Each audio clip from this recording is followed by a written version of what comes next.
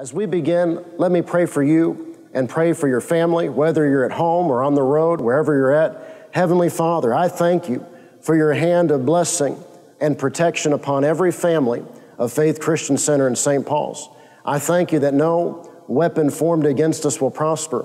I plead the blood of Jesus over every family of the church and of the school. And I thank you that no plague, no pestilence, no sickness, no disease, no virus will come anywhere near any of our families, not even remotely close. And we give you all the praise, the credit, and the glory in Jesus' name, amen. And remember, as Pastor's been teaching us, one of the confessions to make is that you already have immunity from every plague, from every pestilence, and from this virus. So confess that you have immunity, that you believe you receive it, and you have it by faith in the name of Jesus. Now, as we begin, people have asked me, they've said, Austin, in these days, how are you praying for our nation? How are you praying for the president and those in leadership? How are you praying for your family? How are you praying for our church family? And so as we begin, I want to address that and share that with you so you can adjust and make the adjustments you need in your prayer time each morning. And you might ask, Austin, why do you and Pastor refer to praying in the morning? Well, it's better to pray before you start your day. And David and others in Scripture spoke of praying early in the morning. Pray before the day begins, get the victory, enforce the victory before your day begins. In these days, we need to pray for our nation. We need to pray for our leaders. And I'm going to give you some passages to stand on in your prayer time for our nation and some passages to be mindful of when you pray. The first is 2 Timothy chapter 2, beginning in verse 1. And you have to remember that Paul was writing to Timothy during a time of persecution. Paul was writing to Timothy during a time when Christians were being persecuted for their faith. Men, women, children, families were being put to death for their faith. So no matter what's going on, we have to be thankful that we live in the United States of America. Most of us, and I know there are probably people watching in other states, but a lot of us, we live in Texas, so we're blessed. So we have to keep a right perspective and a right attitude. 2 Timothy 2, beginning in verse 1, I urge then, first of all, that requests, prayers, intercession, and thanksgiving be made for everyone, for kings and all those in authority. Now notice Paul says for everyone. So it's not just praying for the people you like. It's not just praying for those that you voted for. It's praying for everyone, for kings and all those in authority, that we may live peaceful and quiet lives in all godliness and holiness. This is good and pleases God our Savior, who wants all men to be saved and to come to a knowledge of the truth. At the end of the day, that's what it's all about. God wants all men and women to be saved and to come to a saving knowledge of the truth. So pray for our leaders. Pray that they would have wisdom. Wisdom is the big issue. And so when you pray for the president and those advising him, in whatever state you live in, here in Texas, we're praying for Governor Greg Abbott every day. When you pray for the governor and those advising him, pray that they would have wisdom. When you pray for your county, we live in Tarrant County, when you pray for your county, when you pray for the mayor of the city that you live in, for the city council, pray that they would have wisdom. Pray that every advisor who would give wrong advice or wicked advice or factually or statistically wrong advice, or any advisor that would give advice but they have a conflict of interest, whatever it is, at every level, pray that those people would be removed from their positions. Whether it's at the White House, whether it's at the state level of whatever state you live in, whether it's at the county level or the city level, pray that anyone that would be giving wrong advice, for whatever reason, that they would be removed from their position. This is important. We need to pray that our leaders would have wisdom, godly counsel, and the right advisors. Let me give you some scriptures. Proverbs 15 and verse 22, it says, plans fail for lack of counsel, but with many advisors, they succeed. And we need to pray that our government leaders would have advisors not just from the field of medicine, but from the field of business and every sector of American life, because these decisions they're making, they're affecting every area of American life. Proverbs 24 and verse 6, for waging war you need guidance, and for victory many advisors. And remember, as we learned yesterday in the Sunday morning messages, the fight we're fighting is the good fight of faith. We're not fighting people. So people aren't the problem. Principalities and powers are the problem. Paul wrote in Ephesians 6:12, I'm going to read it out of the King James, for we wrestle not against flesh and blood, but against principalities, against powers, against the rulers of the darkness of this world, against spiritual wickedness in high places. High places in D.C., high places in Austin, high places here locally. And so we wrestle not against flesh and blood, but against principalities and power. So we've got to pray. We've got to pray for our leaders. We've got to pray that they would have wisdom. We have to pray that they would receive godly, sound counsel, factual, correct information. And anyone trying to plot, scheme, connive, twist information, or advancing an agenda, that they would be removed from their place. Another passage to be mindful of when you pray for our nation is 2 Chronicles 7 and verse 14. And in 2 Chronicles 7 and verse 14, the prayer is, the Lord says, if my people who are called by my name, if they will humble themselves. And we learned 2 Sunday mornings ago that we need to pray that a spirit of humility would come upon our nation and the leaders of our nation from the White House to the State House. If my people who are called by my name will humble themselves, our nation and our leaders, they need great humility. So we need to pray for that. If they will humble themselves and pray and seek my face and turn from their wicked ways, we need to pray for humility. We need to pray for repentance. Then I will hear from heaven and will forgive their sin and heal their land. So we've got to pray that there would be a spirit of humility come upon our nation, that our leaders would repent of pride and arrogance and a lack of humility. We need to pray that America would turn to God and repent and turn from wickedness, and that God would forgive and heal our land. So pray daily. Let's join together. Not just Pastor and me, but all of us together. Pray daily for our nation. Pray daily for our leaders. And also pray daily for us. You know, every day we pray for you. Pray for us. Pray daily for your family. Pray daily for the needs of others. Be mindful of those you know, and this has affected them. Pray for them. Pray for the meeting of their needs. And then pray daily for those that are in the church and they serve in the medical field or in law enforcement or in government in some capacity. Pray for them.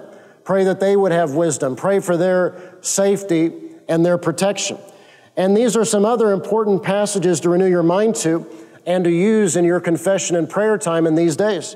In 2 Timothy 1:7, Paul writes that God has not given us a spirit of fear, but of power, love, and a sound mind. So don't pray in fear. Don't pray in worry. And that's why you've got to turn the news off.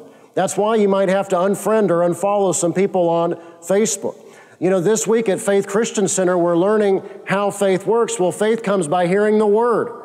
And there are some preachers, and they're preaching more conspiracy theories than the Word. Well, if you listen to all that, it's going to fill you with fear and worry and doubt and unbelief. So you got to turn that off, and you've got to tune into the Word of God, because it's on the basis of God's Word that we can pray, that we can get answers, that we can have the victory, that we can have every need met. And when the world is full of fear, we can be full of the peace of God. God has not given us a spirit of fear, but of power and of love and of a sound mind. So you might say this at home, wherever you are. If you can, say I'm not afraid. We're not of those who shrink back and are destroyed. We are of those who believe and are saved. So don't pray full of fear or worry or anxiety. We just read about humility in 2 Chronicles 7 and verse 14.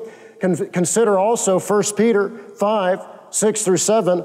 Humble yourselves, therefore, under God's mighty hand, that he may lift you up in due time. So when we pray, the answer's coming. One of the ways that I've been praying is that every day the number of these cases and deaths in our country would decrease. And it was in the news this morning that the cases, the deaths, the numbers are far under what they projected. Praise God for it. So we've got to keep praying. And it says that He'll lift us up. The Lord will lift us up in due time. Verse 7, cast all your anxiety, every care, every anxiety, every worry, cast them all upon the Lord because He cares for you. So when you wake up in the morning, don't check the news before you pray. Now get your Bible and begin praying, and pray full of faith, not full of fear, not full of anxiety, not full of worry. Pray also, another passage to pray over your family is Psalm 91. Pray Psalm 91 over your life, your family, and over your church family. Two key verses in Psalm 91 are verses 9 and 10. If you make the Most High your dwelling, even the Lord who is my refuge, no harm will befall you. So you need to pray that and confess that over your family, over your church family, and over your loved ones, that no harm will come near you. It doesn't matter what's going on in the world. It doesn't matter what's going on in the news. No harm will befall you. No disaster, no trouble will come near your tent.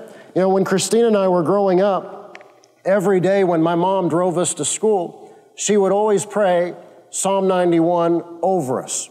And so if you have your Bible with you at home or wherever you are, you can open your Bible to Psalm 91, and let's walk through this, and I'll show you how you can personalize it and pray it over your life and over your family. Psalm 91, beginning in verse 1, he who dwells in the shelter of the Most High will rest in the shadow of the Almighty. So you've got to say, I dwell in the shelter of the Most High. I rest. My family rests. My children rest in the shadow of the Almighty. Verse 2, I will say of the Lord, He is my refuge and my fortress, my God, in whom I trust. So I thank you. You pray it. Say, I thank you, Heavenly Father, that you are my refuge. You are my family's fortress. We put our trust in you. Verse 3, surely you save us from the fowler's snare and from the deadly pestilence. So you can pray, I thank you, Heavenly Father, you save us. You save our family. You save our church family from the fowler's snare, from every trap, from every plot, from every scheme of the enemy, and you rescue us. You save us from any deadly pestilence, any plague, any virus. Verse 4, you cover us with your feathers, and under your wings we find refuge. Your faithfulness is our shield and our rampart. So you've got the best protection in the universe, the shield of Almighty God. So thank Him that His shield, His rampart, it covers you, your family, your children, your loved ones, your church family. Verse 5, you will not fear the terror of night, nor the arrow that flies by day. So thank our Heavenly Father that you're not afraid. You're not living full of fear. Verse 6, nor the pestilence that stalks in the darkness, nor the plague that destroys at midday. So thank Him that you don't fear the pestilence that stalks in the darkness, nor the plague that destroys at midday. It's not coming near you. Verse 7, 1,000 may fall at your side, 10,000 at your right hand, but it will not come near you. So thank our Heavenly Father that no matter what goes on in the world, even if 1,000 fall at your side, even if 10,000 fall at the right hand of your family, it will not come near you. It will not come near your family, your children, your loved ones, your church family. Verse 8, but you will only observe with your eyes and see the punishment of the wicked. So thank our Heavenly Father that you're not affected, that you only observe with your eyes and see the punishment of the wicked, but that it has no effect on you.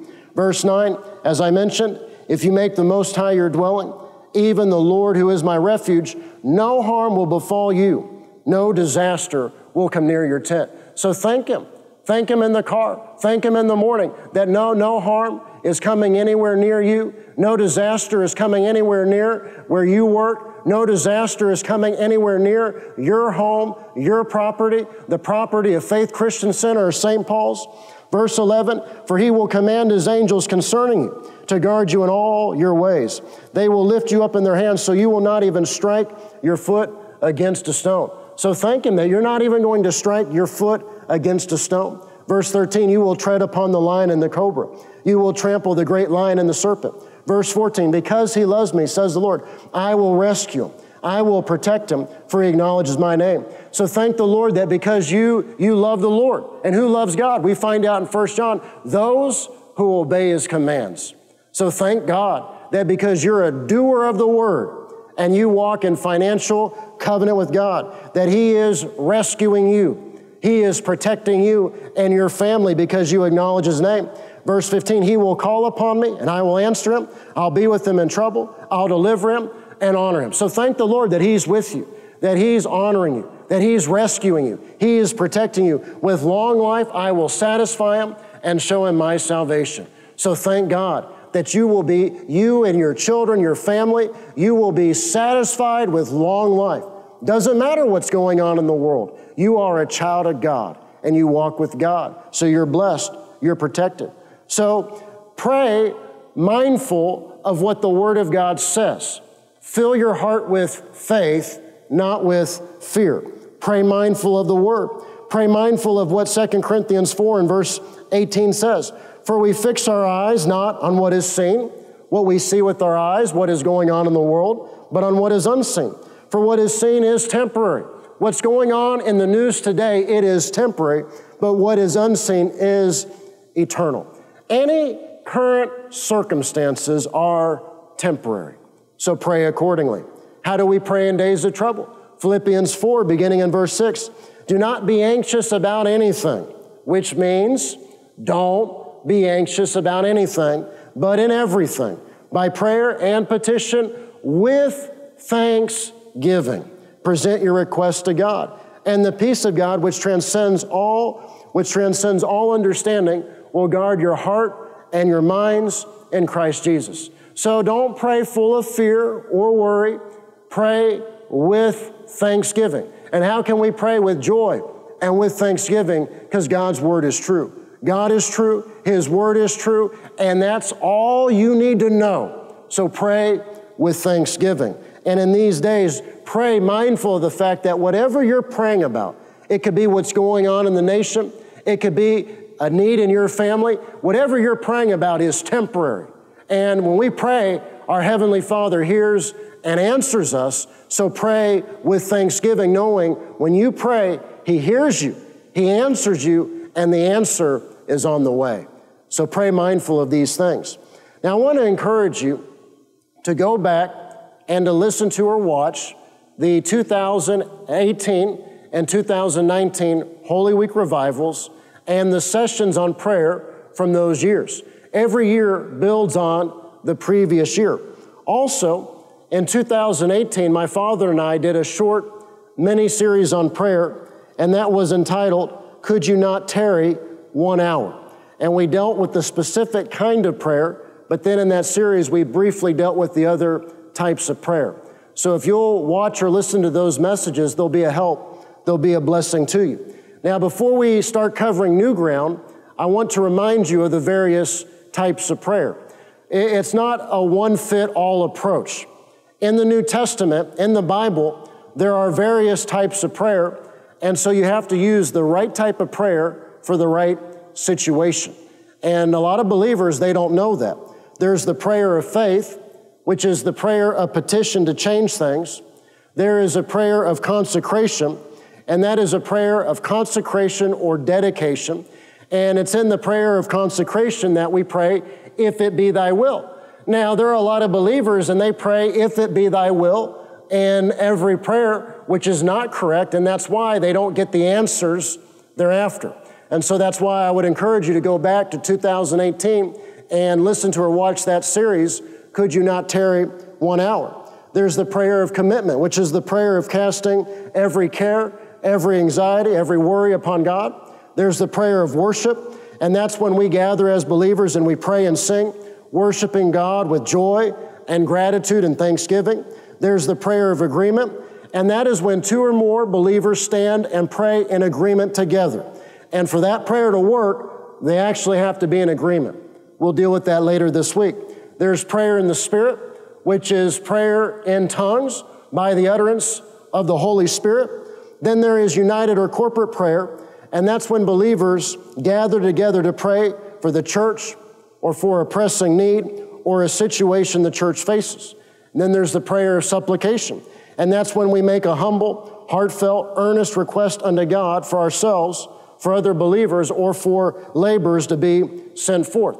And then finally, there is intercessory prayer. And that's when we as believers stand in the gap for someone, a loved one, for someone we know, maybe someone in the church family. It's when we pray, as I've asked you to do, for our nation and for the leaders in our nation. And so in these days, yes, it's fine to pray for your needs. It's fine to pray regarding your family. All of that's fine. But we also need to be engaging in intercessory prayer for America, for our nation, for our leaders, and for revival in America. Now, if you would turn in your Bibles to John chapter 15, John 15 and verse 7. John 15 and verse 7, Jesus said, "If you remain in me and my words remain in you, ask whatever you wish, and it will be given unto you." If you remain in me and my words remain in you, ask whatever. And what does that word mean? It means whatever. And we'll deal with that. Ask whatever you wish, and it will be. Not it might, not it could be, not if everything is aligned just perfectly. It will be given unto you. Now, what does it mean to remain or to abide? It means to live in, to settle down in, to take up residence in your life. That's what it means to abide or to remain. For the Word of God to live in, to settle down in, to take up residence in you. So we could read John 15 and verse 7 this way: if you live in, settle down in, take up residence in Christ, and if His Word lives in, settles down in, and takes up residence in you, then you can ask whatever you wish, and it will be given unto you. So first, we deal with this reality that we cannot successfully ask for whatever we wish if we're not remaining in Him and His Word is not remaining in us. And this is one reason why there are many believers, and they couldn't tell you the last answer to prayer they had. You know, pastors encouraged us for more than a year and a half to keep a list of our answers to prayer, our testimonies, and it is amazing what God has done. But that's not the reality for many believers. And why is that? Well, they're not remaining in Christ, and His Word is not remaining in Him.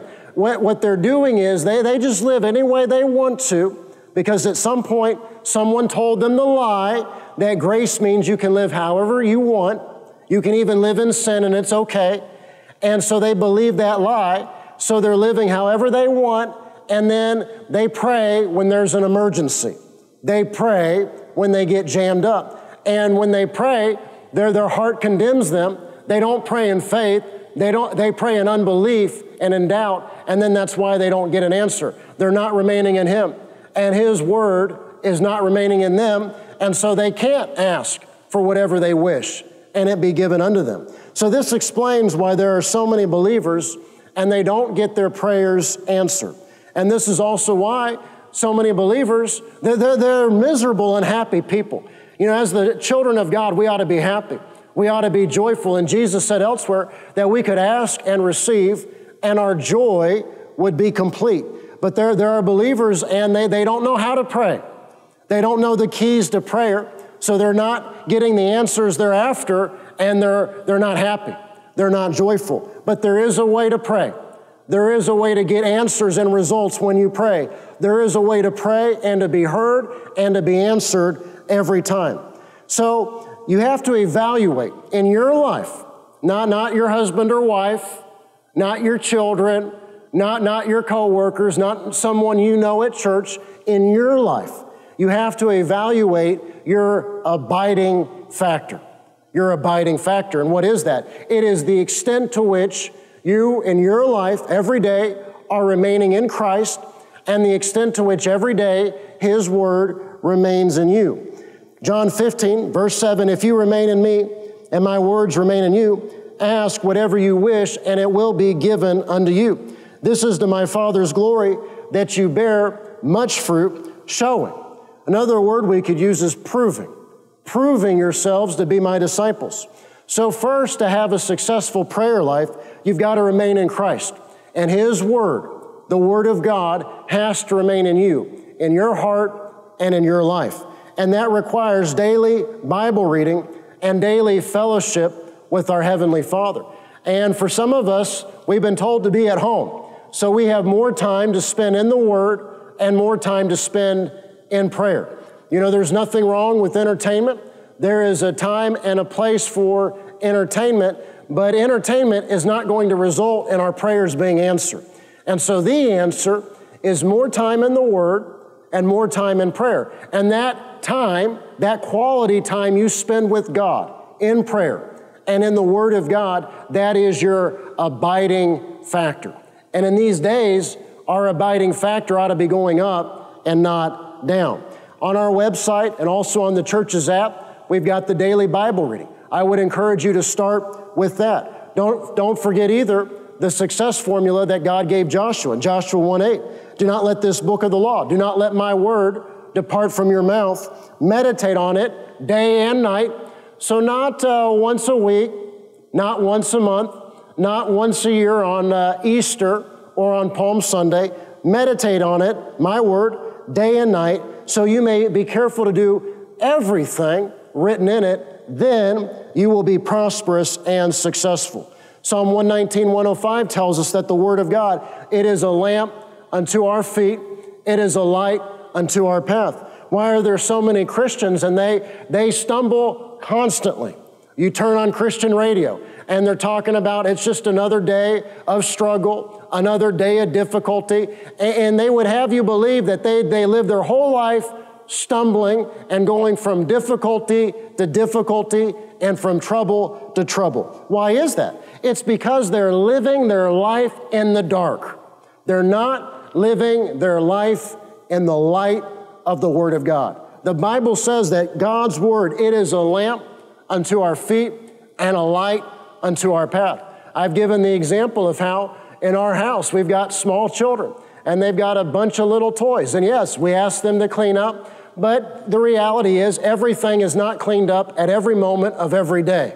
And there have been times early in the morning, and I've been walking around the living room in our house praying, and I step on a Lego or a transformer or whatever it is, and it hurts. Why? Well, the lights are out. I don't want to wake anybody up, because once they hear me, once they're up, and it's time to go for the day. But when do people stumble? When do people get into trouble? When do people stub their toe? It's when they're walking around in the dark.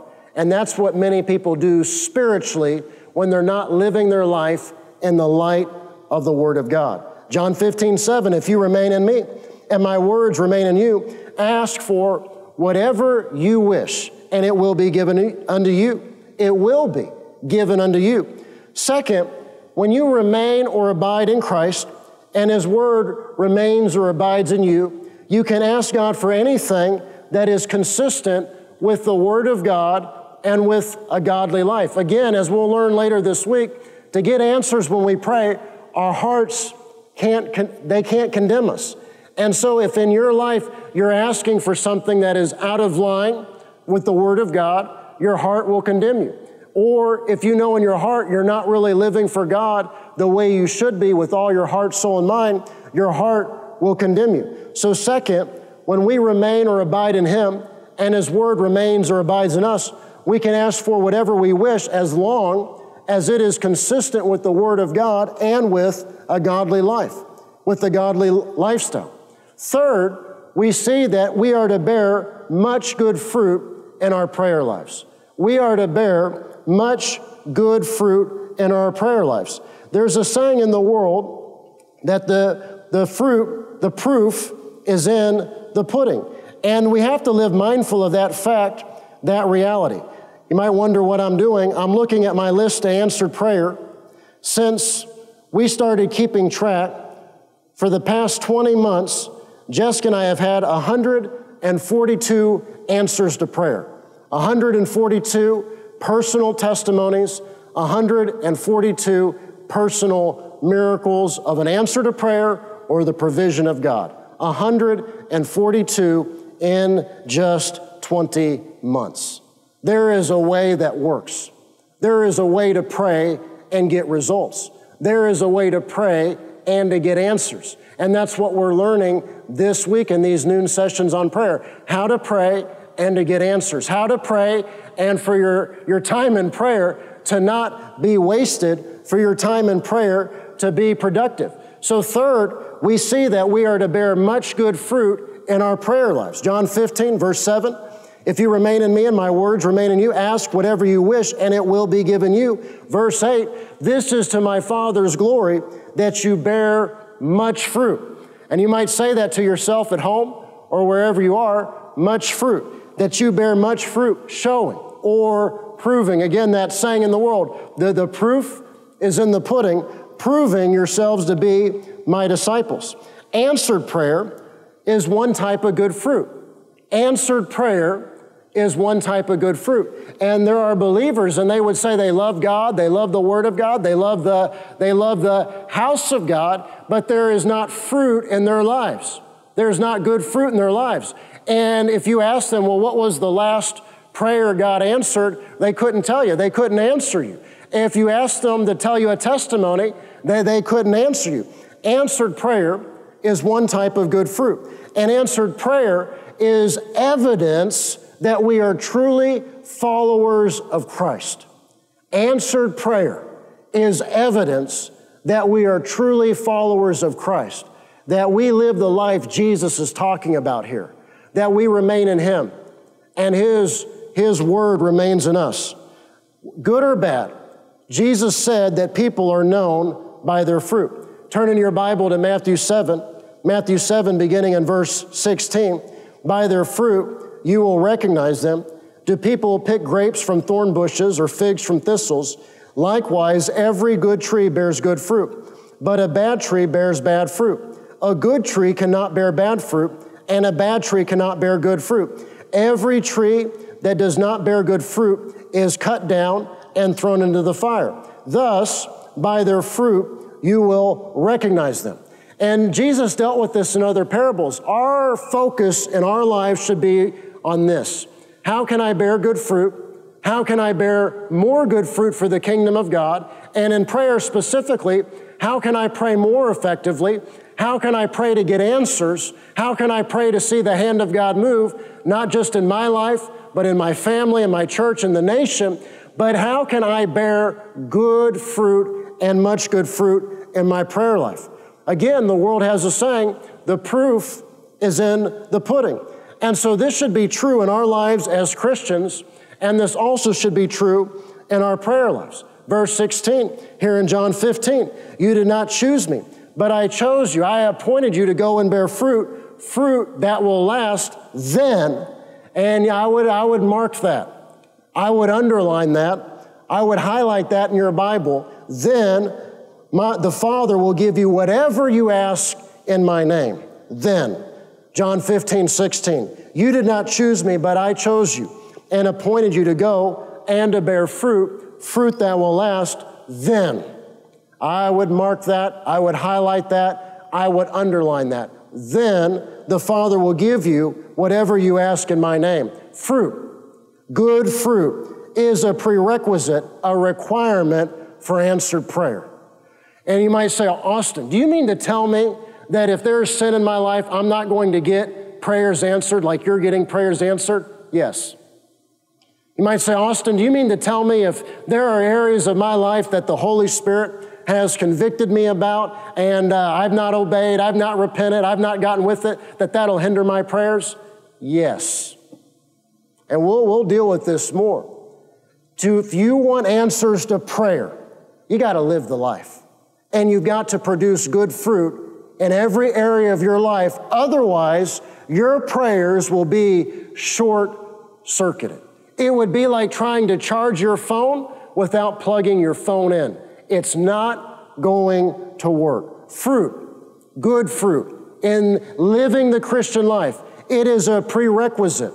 It is a requirement for answered prayer. Fruit, good fruit, is a prerequisite, a requirement for being able to ask for whatever you want or desire, as long as it is consistent with a godly life lived in light of the Word of God. It's a requirement. Answered prayer is a natural byproduct of a genuine Christian life. You know, there are people, and when they pray, they get answers. And it's the same people who genuinely live the Christian life. If you want to be heard by God, you've got to live the life.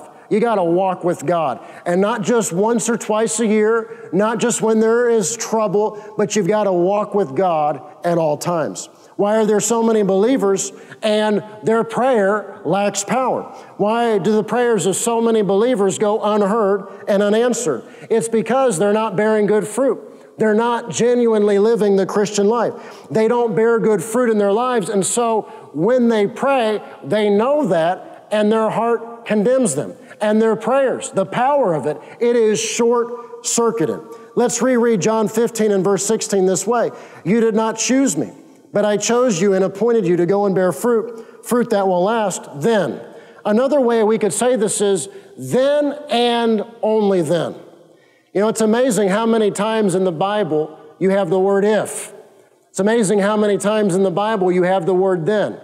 And so read it this way. You did not choose me, but I chose you and appointed you to go and bear fruit that will last. Then, we could say then and only then will the Father give you whatever you ask in my name. Then and only then. So if you want your prayers answered, if you want to be able to ask God for whatever you want or desire that is consistent with the Word of God and with the godly life, then you have to live a life of good fruit. You've got to produce good fruit and much good fruit in your everyday life. A fruitful Christian life is a requirement for a fruitful prayer life. A fruitful Christian life is a requirement for a fruitful prayer life. And as we've learned, if you want power with God when you pray, if you want answers when you pray, if you want to be able to ask for whatever you wish, you've got to have good fruit in your life. Let's read John 15, 16 one more time. You did not choose me, but I chose you and appointed you to go and bear fruit that will last. Then the Father will give you whatever you ask in my name. Then and only then. So as you're watching or as you're listening, maybe you're not watching this live or listening live. Maybe you'll watch or listen to this later. But if there are areas of your life God has been dealing with you about, repent, make them right, line those areas of your life up with the Word of God, begin doing what's right. And as you do that, as you begin bearing good fruit in those areas of your life, you'll discover that your prayer has greater power. And you'll be heard and you'll be answered. And then you'll be given what you're asking for in prayer. As we learned and as I mentioned when we started today, there are many types of prayer. And you have to pray the right type of prayer for whatever it is you're praying about. You've got to pray the right type of prayer for whatever situation you're facing. And as an example, many people pray, if it be thy will, in every prayer, and then they wonder why they're not heard. They wonder why they're not answered. You know, right now, because of what's going on in our nation, say you worked in an area that was affected, and say temporarily you were laid off. You don't have to pray about it being God's will for you to look for a job. The Bible says that if a man will not work, he should not eat. God wants you to have a job. God wants you to be busy. God wants you to be employed. And so if you're in a situation where you need to look for work in another field or another area or another job, you don't have to pray about whether or not that's the Lord's will. You don't have to pray about whether or not it's the Lord's will you be nice to your wife or nice to your husband. See, people do that and it sounds so spiritual, but it is powerless. And God doesn't hear it and God doesn't answer it. Yeah, sure, there are times when it is appropriate to pray the prayer of consecration. But you know what I'm talking about. There are people and they use that because they think it seems so spiritual. They pray, if it be thy will about everything. And they're one of those people and they don't have good fruit in their lives. They're one of those people. They couldn't tell you the last prayer that was answered, the last testimony they had, the last miracle they had. So again, whatever you're praying about, whatever you're facing, you've got to pray the right type of prayer. Ephesians 6 and verse 18 says, and pray in the Spirit on all occasions with all kinds of prayers and requests. With this in mind, be alert and always keep on praying for all the saints. You might say, Austin, prayer in the Spirit. I'll deal with that later this week. But at the end of the day's session on prayer, I'll give you the opportunity to accept Jesus Christ as your Lord and Savior if you've not already done that. And I'll also pray with you if you have not yet received the baptism of the Holy Spirit, so you can pray in the Spirit. But right now I want to focus on what Paul says. He says, pray in the Spirit on all occasions with all kinds of prayers and requests. You got to pray the right type of prayer for whatever it is you're praying about or the situation you're facing. Another example, I gave you the example of people praying, if it be thy will, in every prayer. Another example is the prayer of agreement. For the prayer of agreement to work, you actually have to be in agreement. You've heard my father say that, yes, we believe in faith, and yes, we believe that God heals, but at the same time, we're also not the faith police. And everybody's got to believe God at their level. And so if there's someone and they're praying, they're believing that they're going to have a procedure and that it go well, that's where we stand in faith and agreement with them. For the prayer of agreement to work, you actually have to be in agreement. But you might have someone else and they're at a higher level of faith, and their prayer is that they won't need a procedure. They won't need a surgery. And then we stand in faith and agreement with them at that level. We're not the faith police. We're to encourage one another, and we're to stand in faith together wherever someone is at in their walk with the Lord. But for the prayer of agreement to work, you actually have to be in agreement. People also act as if God's will is mysterious. God's will is not mysterious. We know His will by His Word. And so if something is a mystery to you, whatever it is, you've just got to open the Bible and find out what God has said about it. We know His will by His Word. It is not a mystery. So in your life, whatever the need, whatever the situation, whatever the request, whatever you're praying about, you've got to get into the Word of God, and you've got to find out what the Word says. So that way, it won't be a mystery. As my father said yesterday, I believe last night, whatever it is you're believing for, whatever it is you're praying about, you've got to get into the Word of God and find out what you are authorized to believe God for. So whatever you're praying for, whatever you're praying about, know what you want from God, and find even better, find 3 scriptures that promise what you desire. Know what you want from God and find 2 or 3 scriptures that cover your situation. Then fix those scriptures in your heart and mind. Pray them daily. Confess them daily. Meditate on the promises of God's Word daily. And then when your mind is filled with doubt or worry, or when you watch the news and become concerned, or you see some nutty thing someone shared on Facebook that isn't true, or you get some alarmist text message that's bogus or whatever it is, or when Satan tries to tempt you, or when Satan tries to fill your mind with doubt and unbelief, use the scriptures you've found to fight the good fight of faith. Don't let anyone or anything, don't let anyone, not even Satan, talk you out of the promises of God's Word. How did Satan deceive Adam and Eve? Look in your Bible at Genesis 3 and verse 1. It says, now the serpent was more crafty than any of the wild animals the Lord God had made. He said to the woman, did God really say? In your life, if there's someone in your life and they're saying, did God really say? They're questioning, they're picking things apart. You know, you tell them about what you're believing God for and what the Word of God says, and they say, well, did God really say? That's the voice of Satan, and he's not changed. He operates the same way today. That's what he said to Adam and Eve. Did God really say? Satan went on to misquote Father God. He twisted the words of Father God. Did God really say? And that's how Satan deceives believers today. That's how Satan talks believers today out of all the promises and the blessings of God. You tell someone you can be healed. You tell someone that Jesus said we can lay our hands on the sick and they'll recover. You tell someone what James said, that we can anoint the sick with oil and pray the prayer of faith and they will be forgiven and raised up. But then they start saying, did God really say? And so because of that, they miss out on God's best. They miss out on God's blessings, His benefits. How do you run Satan off? How do you deal with thoughts that are of the enemy? How do you deal with doubt and unbelief and thoughts of doubt and unbelief? You've got to do what Jesus did when Satan tempted him. You've got to declare with your mouth what the Word of God says. You've got to open your mouth and declare what the Word of God says. Turn in your Bible to Luke chapter 4. Luke chapter 4, beginning in verse 1, it says, Jesus, full of the Holy Spirit, returned from the Jordan, and he was led by the Spirit in the desert, where for 40 days he was tempted of the devil. He ate nothing during those days, and at the end of them he was hungry. The devil said to him, if you are the Son of God, tell this stone to become bread. Jesus answered, it is written.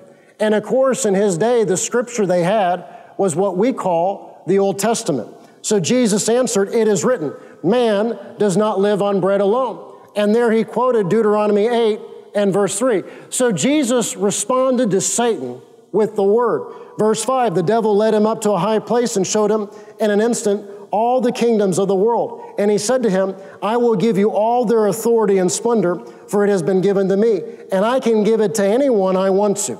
And you might say, well, how did Satan have that right? It's because Adam in the Garden of Eden handed his authority, his dominion, over to Satan. That's why Paul called Satan the little God, the little god of this world. So Satan said to Jesus, it has been given to me, and I can give it to anyone I want to. Verse 7, so if you worship me, it will all be yours. Verse 8, Jesus answered, again, it is written, worship the Lord your God and serve him only. And there he quoted Deuteronomy 6 and verse 13. The devil led him to Jerusalem and had him stand on the highest point of the temple. If you are the Son of God, throw yourself down from here, for it is written, he will command his angels concerning you to guard you carefully. They will lift you up in their hands so you will not strike your foot against a stone. Now notice here, Satan quoted the Bible. Who knows the Bible better than you might? Satan. And he twists it, he deceives, he distorts what the Word of God says. He takes it out of context to lead people astray. Or as he said to Eve, as he still says to people today, did God really say? Now notice again how Jesus responded. Verse 12, Jesus answered, it says. What says? The Word of God says. Do not put the Lord your God to the test. And there, Jesus quoted Deuteronomy 6 and verse 16.